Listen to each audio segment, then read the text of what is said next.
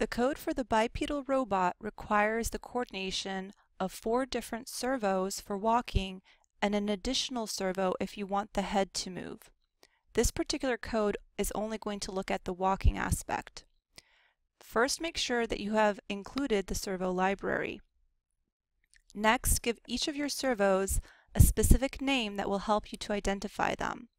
I named them based on their position in the robot. For example, whether it was controlling the right thigh, the right foot, the left thigh, or the left foot.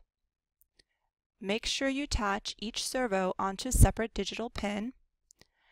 And in my void setup, what I have done is figured out the calibration for what position is when the robot is standing still. Ideally, when you first put the robot together, you will have each servo at a 90-degree position when it's in the resting stage. However, this doesn't always work out perfectly. So when I was testing my robot, I found out each position, such as 110 degrees, was the right thigh in the straight position, and then 130 degrees was the right foot in the flat position. I also checked each servo separately, and up here I wrote down which degrees was when that servo was turning out or in for the thigh and turning up or down for the foot. This is helpful because you need to coordinate all 4 servos together to get the robot to be able to walk. The way it walks is it has to tip the body over one foot that's going to be holding the majority of the weight, while the other foot slides forward. It doesn't actually lift the second foot because it's very difficult to get a robot to walk bipedally that way and balance all of its weight on one leg. Instead, it just kind of slides it along the edge of the second foot.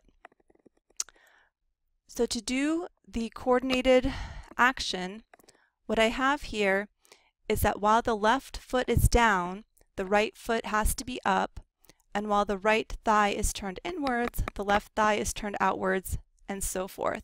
So I have the coordinated movements up here that I wrote down first, and then I figured out what degrees of motion each servo had to make to follow this coordinated path.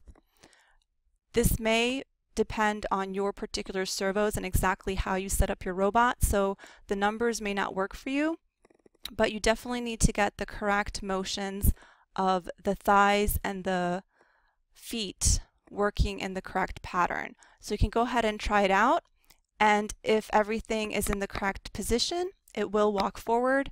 If things are slightly off, you may have your robot tip, in which case just adjust the degrees. Don't forget that for the servo it can only go between 0 and 180 degrees, so don't try to write the servo to anything beyond those restrictions. If you wish, it is very easy to add the 5th servo. I would call that servo H, representing the head. And the head simply needs to turn left and right, allowing the ultrasonic sensor to make measurements of distance. So you would also add code for the ultrasonic sensor. This would allow your robot to sense where objects are in front of it, and it could avoid obstacles.